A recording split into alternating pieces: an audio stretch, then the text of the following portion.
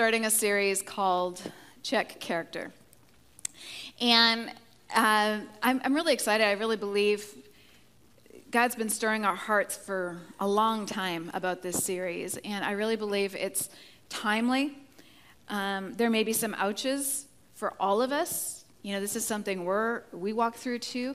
But I really believe it's a timely message for us. And so today we're just going to kind of do a bird's eye view, a little bit of the sermon. But I wanted to read this quote to you. It said, "Your ideal is what you wish you were.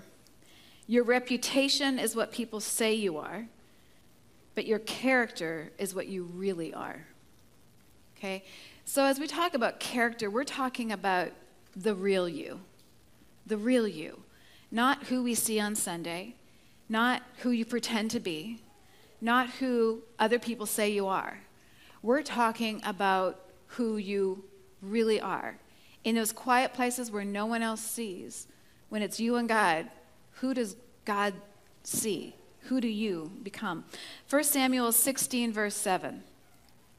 "The Eternal One does not pay attention to what humans value. Humans only care about the external appearance, but the Eternal considers the inner character." Okay, so inner character. God cares about our inner character. You know, it's interesting because there's a difference between mistakes and sins. Mistakes, we all make mistakes, right? Right? Okay, half of you are honest today. You all just made a mistake. You didn't admit. Actually, I think that was more of a sin. A sin is an intentional doing something that you know is against what God wants. Okay? And you know, it's like when you just know you're not supposed to say something and you say it anyways. You just know you're not supposed to swear at your children and you do it anyways. Okay? That's a sin. It's an intentional. Mistakes, we're going to make a lot of them, right? Until we're in heaven, we're going to keep making mistakes. But here the thing is, true godly, let me tell the difference between a mistake and a sin, I should say. A mistake isn't something in your heart, you're not wanting to do something wrong, but you do it. Okay? It happens. You may not realize what you're doing. It's just a mistake. Sin is when your heart knows it's the wrong thing and you still do it. Do you see the difference? It's a heart thing. And every one of us are in a different place in that journey because we have a different revelation of who God is, or we've been serving God longer than, you know, if you just came to meet Jesus last night, you know, you're still trying to grasp all of this stuff that God's got and you haven't learned yet. But sin is knowing that you're intentionally going against what God says. So true godly character seeks to have God help us correct mistakes, right? Because we still got to clean up the messes when we make them. And to avoid sin and intentionally going against what God desires for us. Okay, so let me say that again. True godly character seeks to have God help us correct mistakes and to avoid sin and intentionally going against what God desires of us. Okay, so it's your heart. It's not about what we are just doing, but it's about our heart.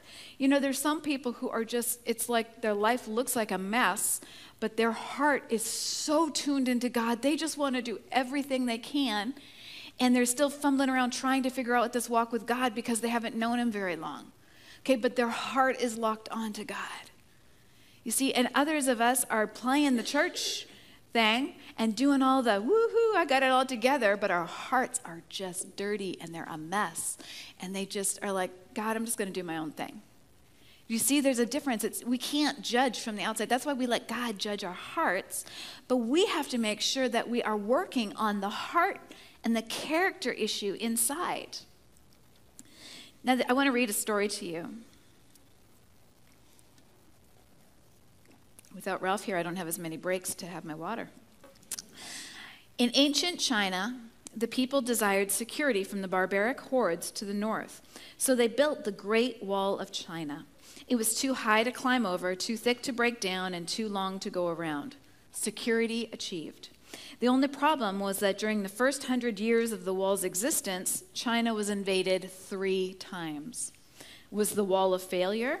Not really, for not once did the barbaric hordes climb over the wall, break it down, or go around it. So how then did they get into China? The answer lies in human nature. They simply bribed a gatekeeper and then marched right in through a gate. The fatal flaw in the Chinese defense was placing too much reliance on a wall and not putting enough effort into building character into the gatekeeper. Wow, right? You know, we may not think character matters, but character matters. You know, you can do all the supposed right things. You can go to church. You can work with tons of charities. You can put the smile on your face. You know, you can give money to the homeless person on the corner of the street. But if you haven't got character, the enemy can come in and devour your life. Because this story is just so much like our own spiritual lives. The enemy is seeking to devour us. And we kind of go, oh, well, he can't get in. You know, I'm reading my Bible, and I'm doing this, and I'm going to church, and I'm serving, and, you know, I've done all the commit classes, I've gone through the whole movement, and I've done all these things. But we haven't worked on our character. What we're doing is we're the gatekeeper allowing the enemy to come in. I don't want that for us. God has great plans for us, but if we're not careful with our character of who we really are, of how we act when nobody is looking, right? In those moments when we're at a computer screen and nobody's around, what are we looking at? You know, in those moments when you're alone with your children, how are you really treating them? You know? What's the ride from home to the church like on a Sunday morning, right? That can be crazy. So what is the true character of who you really are? You know, we want to build our character so the enemy cannot get a foot in the door of our lives. Amen? I want to shut the door on the enemy, which means I want to build my character. I want to work on my character. I want to be who I am before you now is who I want to be and who I strive to be at home with my children, out for coffee, when I'm alone by myself. I want those two to match. Amen? So developing our character is done by tapping into the power of God that lives in us. Because many times people are like, well, it's just who I am. Or how do I do that? You know? And it's by tapping into his power. Romans 8, verse 9.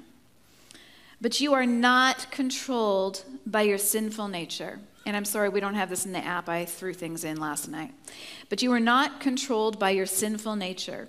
You are controlled by the Spirit if you have the Spirit of God living in you. Amen. You are not controlled by your sinful nature. You see, the sinful nature is what every one of us were born into because we live in a fallen world where Satan is alive and he's working. And so we were born into the sinful nature, which is why we needed Jesus to come and give us a new nature. So the Bible says that when we accept Jesus Christ, the old man or the old sin nature is dead, and we come alive in a new nature, which is of Christ. That is really, really good news. Because many times we think that there's sort of a fallacy that we have to struggle with that sin nature. And I just got to keep putting that sin nature down, that, you know, that we're sinners saved by grace. Well, we were sinners. We are saved by grace. And now we may sin, but we are not sinners because that is not our character or our nature. We have the nature of Christ in us right now. Are you seeing what I'm saying? We may sin, but it's not who we are, and it's not our character, and it's not our nature anymore if we are in Christ. So we don't have to struggle with that sin nature anymore, but what we do have to do is deal with our own free will. Because God gave us free will. We have a new nature in Christ, but we have to decide, are we going to cooperate with the new nature, or are we going to take the temptation Satan throws at us and pretend like our old nature is still ruling us? So we have decisions to make. You know, that little white lie. That, man, it'll be easier if I just cheat on my taxes a little bit. Man, it'll be just easier if I do this. Or, man, God doesn't really care if I do that. But it matters. But I love it. You are not controlled by your sinful nature. We do not have to allow sin to control us because we have a new nature. Say new nature. Okay, we do have free will. God's given us a spirit that gives us the ability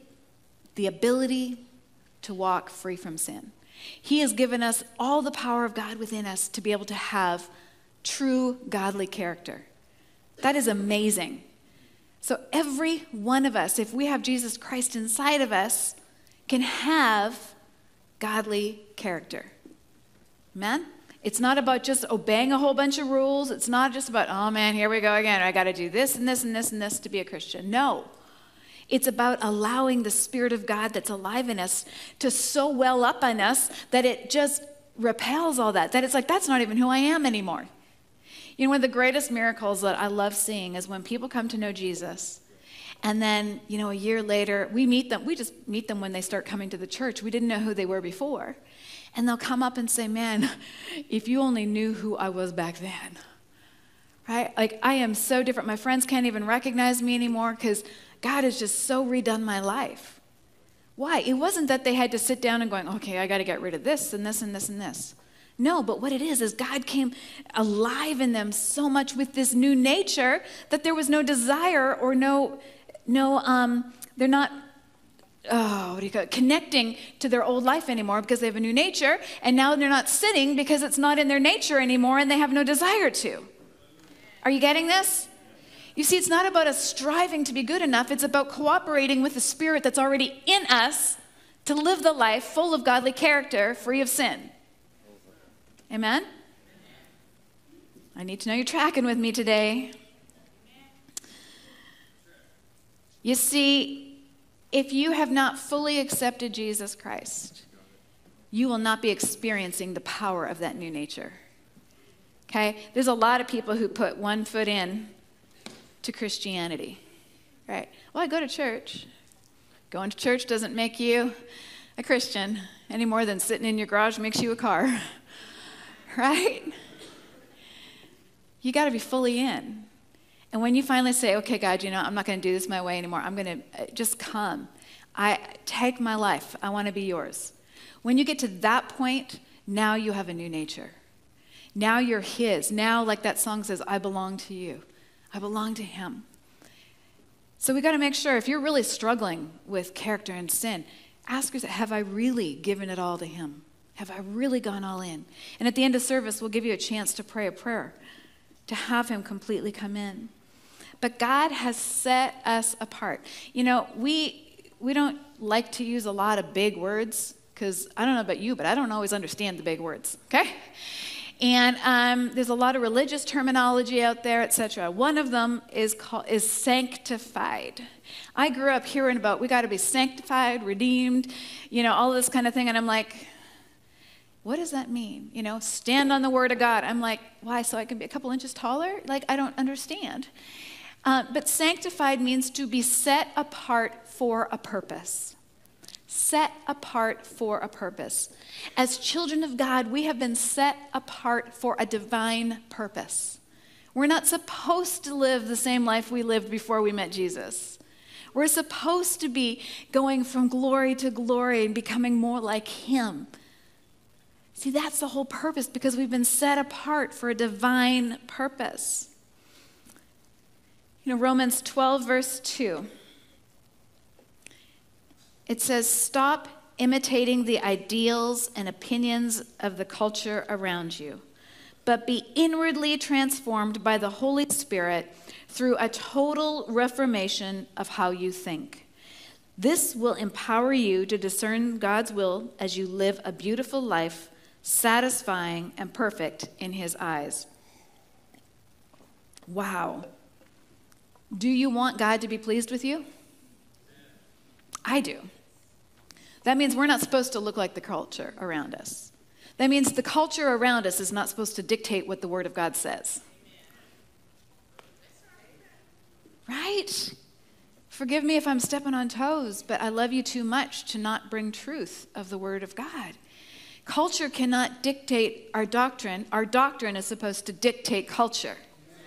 Amen? And it's about time we as Christians started rising up in the truth and impacting our culture instead of just being so politically correct that we kind of going, whew, I might offend somebody. Well, Jesus was massively offended, but he still did what he had to do for you and I, right? Man, I would rather be offending people and be politically incorrect here on earth so that I can stand before the Father someday and he can say, well done. I would hate to stand before God someday and him say, look, I was offended at you because you didn't do what I asked you to do. Or, man, you lived according to the world instead of according to me. You mean their opinion meant more to you than my opinion meant? Ow. This time on earth is very minimal. Very minimal. We're spending eternity in heaven with God. This is just a little blip. Who cares if they don't like what you have to say? If it's in the Word of God and it's truth, that is what sets people free. The truth of God sets people free. We've become a culture that is dictating what the church can and can't say, and what the church can and can't preach, and all of these things. It's just a mess. Here and in Canada. Man, Canada is going down some roads right now that is way worse than the United States as far as culture. It's scary. We need a move of God. We need a radical, radical move of God. As I said, we will stand before God someday and give account for how we've lived for him. Because our purpose here is not so we can have a good time and that I get my needs met and that I felt good. Our purpose here is we are set apart for a purpose, and that's to glorify God, to serve him, to do what he wants us to do in this so that we can spend an eternity with him. Last summer we had a wedding in our house. Woo! Love it. Have 2 sons that are married right now. But in that preparation for a wedding, I was so honored. I have 2 awesome daughter-in-laws who asked me to be part of the planning process, and you never know how that's going to go when you have sons. But I was very grateful. But one of the things is you do all this planning and all this work and all these things, but the planning for the day is not nearly as important as planning for the marriage, right? And I so appreciated that when my kids were getting ready for their marriage, they got counseling. They worked on the inner things. They worked on the relational things. They worked on the how can we be better together forever. Amen? And the Bible says that we are the bride of Christ. And that he's going to come back for us and that he wants a church that is without spot or wrinkle. And when is there's a rapture that's going to happen, and this is all kind of Revelation stuff. But there's a day where God is going to come and take all of the Christians just up. And it's called the rapture. We're not going to die. We're just going to go in a blink of an eye. You kind of go, that's kind of crazy. Yeah, it kind of is, but everything about God is a little bit crazy, right? And we're going to go, and that's the rapture. And then we're going to have this amazing union with God and live eternally with him. But there is a preparation of us as the bride where we should be thinking more about who we are becoming in preparation for him than just about, woo, we get to spend, eternity in heaven, yay. What about what kind of bride am I? What kind of bride am I? And working on our character and making sure that we're prepared for this. You still tracking with me? Okay.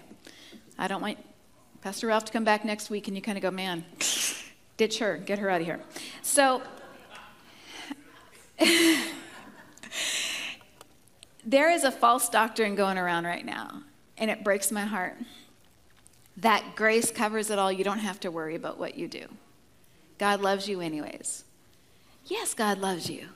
God loves the guy who is an atheist, but it doesn't mean he's pleased with him or that atheist is in right standing with him. He loves you. But he has so much more for you, and he wants our character to develop. There's someone who used to be a good friend in ministry, and I recently saw their Facebook post, and it just broke my heart, because he was absolutely bashing pastors and called pastors a bad name, and said, how dare they say that you have to be obedient and do what God says to be in right standing with him. How dare you? We can screw up and make mistakes and be a total mess and be okay. And he's justifying sin. And it's like my heart broke because he's missing the big picture.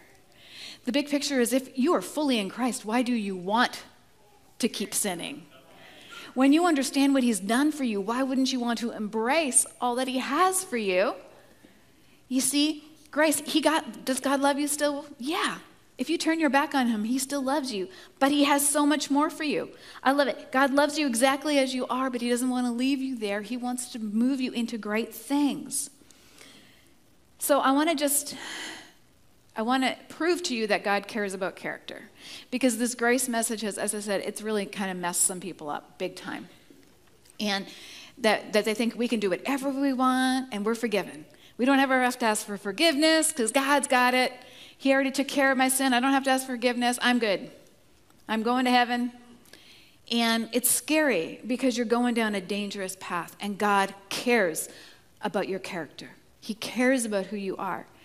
And I want to show you in Revelations. We don't often preach from Revelations. It's a complex prophetic book about the end times. It talks about the rapture that I was talking about. It talks about when, eternity and a lot of things. But this is in the new covenant, okay? So this is after Jesus. This is a prophetic word that was given. And it's God himself talking about the churches and talking about the end time church, which is us. We can apply. And he's talking to 7 churches. So I want you to see, this is God himself doing a character check on 7 churches. Now, if the grace message, the way they say it is you can do whatever you want and you're good with God, then he would be happy and pleased with every one of these, and sin wouldn't matter, and character wouldn't matter, and he would give a thumbs up to everybody. Is that correct, if the grace message was that distorted grace message? Because, man, the grace of God is so awesome, and it forgives us, but it empowers us not to sin. So I want to look at just the 7 churches. This is in Revelation 2 and 3. I'm going to just summarize. I encourage you, go read it for yourself. So I said, don't ever take my word for it. Always read your Bible and see what the Bible has to say. But this is a prophetic message. The interesting thing is, out of the 7 churches, 5 were reprimanded, and only 2 had no complaints from God about them. Pretty crazy. So let's go through these and learn the warning signs, because I don't know about you, but I want to know, what is God's heart? What is his standard for character? What is his standard for what he wants to see in us? Okay, so this is an overview of some of these things, but he's speaking to the church, not the world. Okay, sometimes we can take when God's speaking, go, oh, well, he's talking about people before they got saved. No, he's talking to the church. So the first one was the church of Ephesus. And I'm just going to give you highlights. But they had been hard workers, and he praised them for being hard workers. But they have lost the depth of love for God and others that they used to have. So at one point, they just loved people. They loved God. They loved people. And then they kind of lost that and became workers, right? Doing the right things, but not really doing it in love. I don't know about you, but I know, there are some churches like that, right? Where it's like all about doing all the programs, but we don't really love people. We don't really love God. And he reprimanded them. And so what is our checkup on that is, have you lost your passion? Are you operating out of just ritual, or do you really still love God? Are you going through the motions? Have you allowed familiarity to take over? Man, familiarity, we talked about that a little while ago in a message, just about how toxic familiarity can be.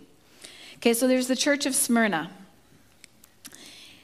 And I'm hoping I'm pronouncing these things right, but you guys take a crack at it anyways. Smyrna, it says, they had great suffering and poverty, but they will remain faithful and will receive the crown of life. He had nothing negative to say about this church. Nothing. And which is really cool, because here he's saying they had, even in hardship, they stayed faithful, even in hard times. So this was not a church that looked like, yeah, let's sign up to be a Christian because it's awesome. This is where it's like, man, this is hard. It's like we're being battled at, we're being hit, we're being attacked. All these things are going wrong, but they still stayed faithful to God. You know, are we able to stay faithful to God when our circumstances don't line up what we're believing for? Right? When, man, I thought, God, that it was going to happen this way, but we're taking hit and hit and hit.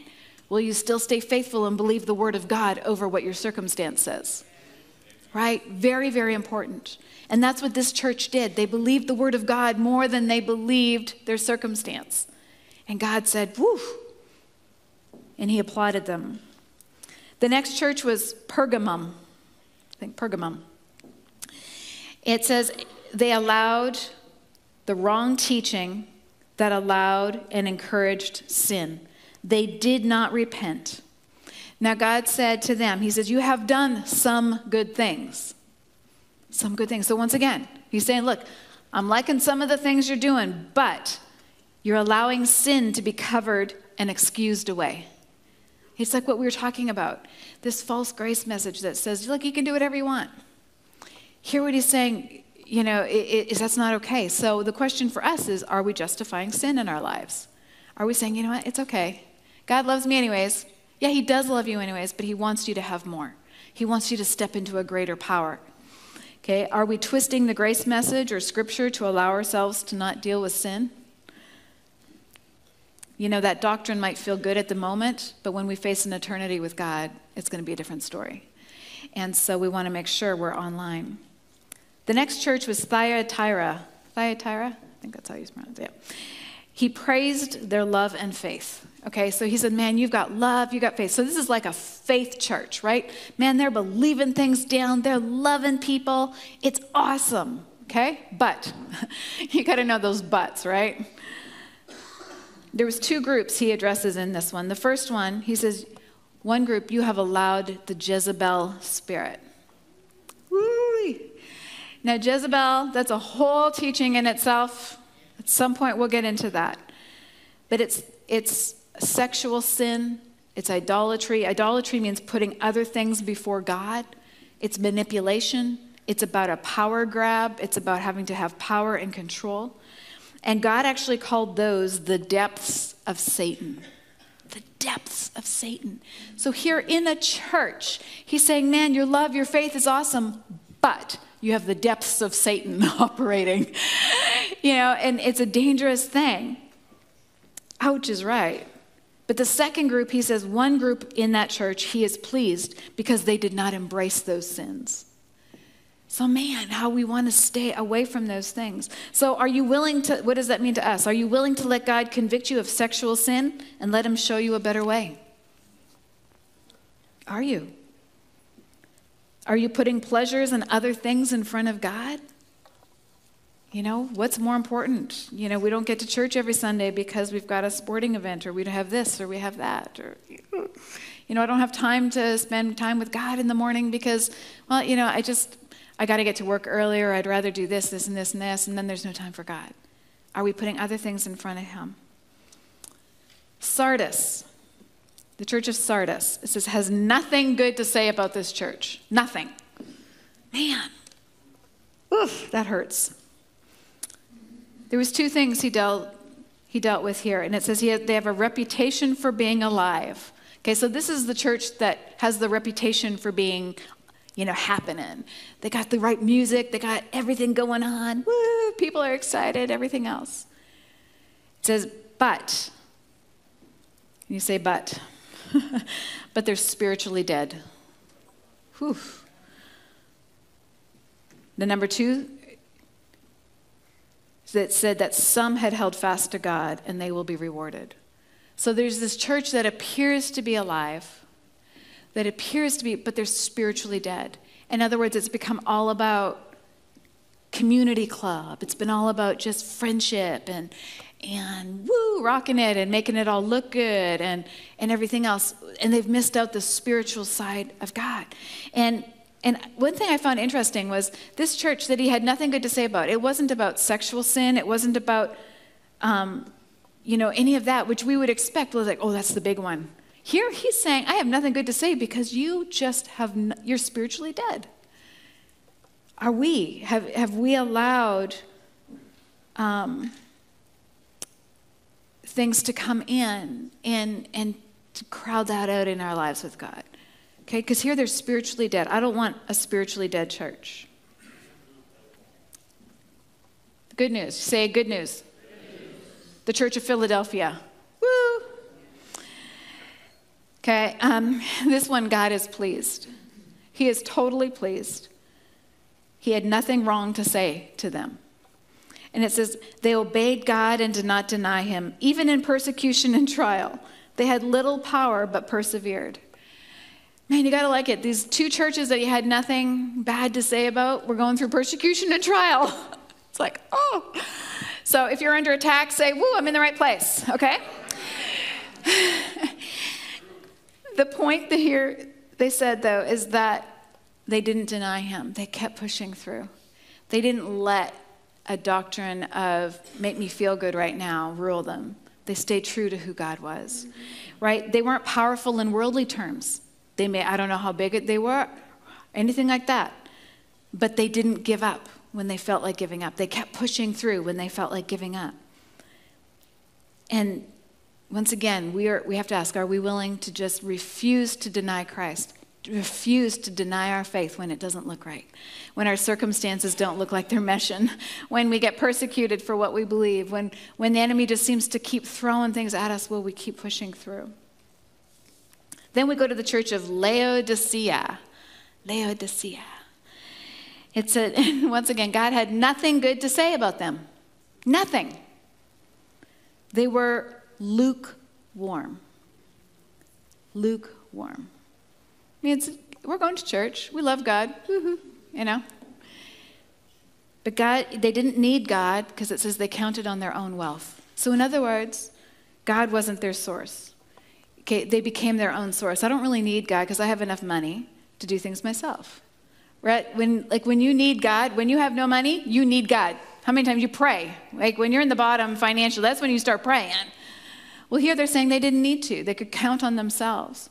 But the interesting thing that God said is he said he wanted to vomit them out of his mouth. Whoa. He's not saying you were so sexually corrupt that I had to vomit you out. Man, you're so full of thieves that I had to vomit you out. No, what he's saying is you're lukewarm and I want to vomit you out. Wow. This is harsh, isn't it? But the heart condition was not there to be passionate after God anymore. I want our hearts to be passionate after God. I don't want God to look at me and go, I want to vomit you out.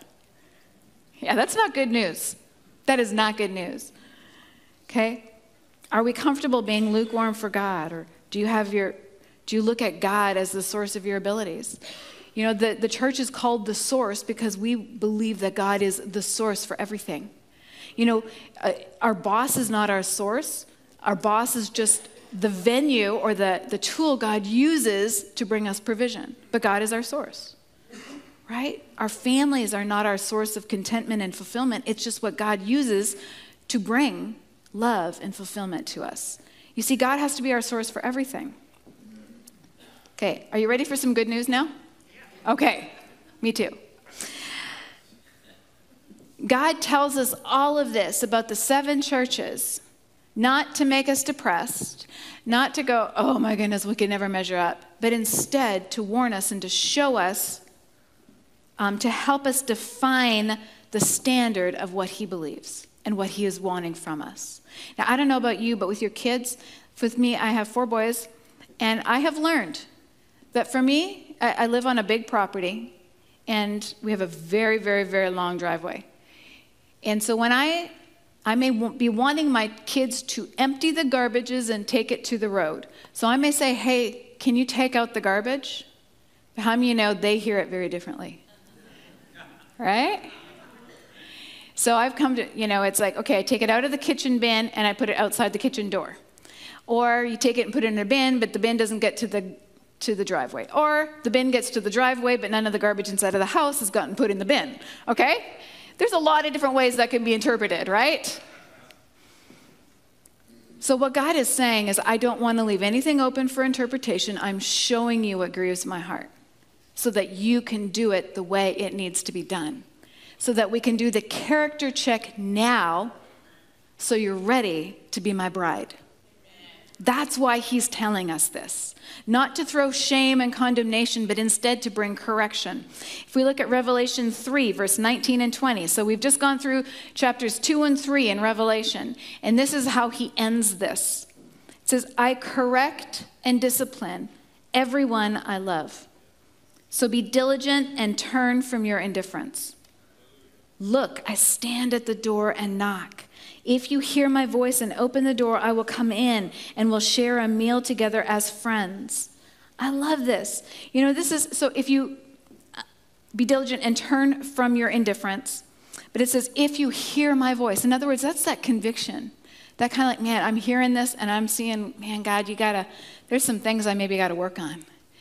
God, man, there's some things, you know, maybe I got to put that down. I got to stop being lukewarm. I got to spend time with you. That's hearing his voice. And what does it say? It said, if you hear my voice and open the door, I will come in. And we will share a meal together as friends. Friends is intimacy. It's intimacy. That's that place with God where it's just like, man, you are not that far away, God. You are my close friend. And that comes when we allow his correction and his discipline to come in and to start allowing us to hear it and start acting on it and start changing those inner character things. You see, this is not going, man, I can never measure up. That's not what this is meant to be. This is meant to saying, look, I love you so much. I don't want to leave you where you are. I want to be close to you. I want to have an intimate relationship with you. I want to answer the needs in your heart. I want to help you with the battles and the things that are coming at you. That's what God's saying to us here. He cares more about your character than your comfort. You know, we've sold God as a God who you're going to get saved and it's all going to be great. And everything's going to be awesome. Well, let me tell you, I know he has promises. I know he has victory for you. I know that he's a healer and that he's a provider. And all of those things, and we believe that and we see it manifest. But even if those things do not manifest in this lifetime, he cares more about your character than your comfort. You know, someone who is homeless, going through a hard time, just going through a hard time, to get $1 million, they may feel like that's the answer for their life, but without the character, some could handle it, some may not. Any one of us, you hand $10 million to us, some of you it will destroy because your character and your ability has not matched the provision. You see, God sometimes we're stuck in places because our character is not ready for the provision. You see, we need to build our character so we're ready to handle the assignment God has for us and that it doesn't destroy us because he cares more about you and who you are and your character than you just getting every prayer answered and having every comfort that you want. I don't know about you, but with my kids, they didn't always like being disciplined. You guys, any of you guys have kids that just loved being disciplined? Yeah, bring it on. Okay, they didn't like it, but did I care? No, because I knew it was for their best, that I needed to develop their character so they could be who they're called to be. And that's what God's doing with us. He says, I care more about your character than just your comfort. And so he wants to refine us into these amazing, amazing people. You know, we're going to end with a scripture, and I want us to make this our prayer for this series. I want us to make this a prayer for our lives. This is a prayer I pray all the time. It's straight from Scripture. But Psalm 139, verse 23 and 24, it says, search me, O God, and know my heart. Test me and know my anxious thoughts. Point out anything in me that offends you, and lead me along the path of everlasting life. You know, this is a humble posture of just saying, God, you know what? Like, it's too easy for us to be prideful and think that we got it all together. And God's just sitting there going, oh, honey, we got a long way to go, okay? How much better for us to just say, God, I want to serve you. I want to do the very best for you. Search my heart. If there's something in there, I want it gone. You know, I want him to do heart surgery on me, and it might hurt a little bit, but I would rather get the cancer out than have someone come and just put a Band-Aid on it and tell me I'm okay, right? It's the same thing. There are cancerous things growing in our hearts that we need to allow God just to come in and say, God, okay, you know what? I'm going to take this seriously. Yeah, it doesn't feel good all the time. Yeah, there's some challenges that are going to come, man. There's some convictions. There's some days I'm going to feel like running out of this church because I don't want to hear it anymore. But you know what? When God goes in and starts doing that surgery in your heart, he's setting you up for a divine purpose. He's setting you up to be the bride of Christ, where he says, man, I am so well pleased. I am so well pleased. You know, the first thing, part of this whole thing, as I said before, is to be able to operate in true godly character and have his nature is to have Jesus in our lives. And that is the first step. Man, he died so that our old nature could die and we could come alive with a new nature. And that is the essence of true character, of being able to have the power of God in us. And so I want us all to close our eyes. I'm going to pray a prayer. And if you just need that, if you're like, man, I haven't accepted Jesus, I haven't fully given in. Maybe you've partly given in, maybe you've said it with your mouth, but you haven't really given it all. I want you to pray this with me because he hears you. You know, it says, if anyone hears my voice and knocks, I will come in. He wants to come into your life and make a difference. So if that's something you want, I want you to repeat this. We're all going to repeat it. All of those who already have Jesus in their life, I want you to repeat it with me. This is, dear Jesus, I give you my life. Thank you for dying for me. I believe you died for me, and I receive that gift of salvation. I give you everything. Lead me, guide me, fill me with your Spirit. In Jesus' name, amen. I just want to pray one other thing for us. Just keep your eyes closed. I just want to pray over us that we have hearts that are open, that we allow the brick wall of protection to start breaking, that we don't stay so caught in having to defend ourselves that we don't let God in. And we get defensive with the way we've always done it or that reputation we have or anything else. But God sees our heart. He already knows what we're dealing with. He already knows. There's nothing you can hide from God, so why not surrender? So Lord, I just thank you for each and every person right now. Lord, I just pray that we would have hearts that fully surrender, that fully obey, that just yield to you absolutely everything. We thank you, God. I pray that you would do a deep work in our heart.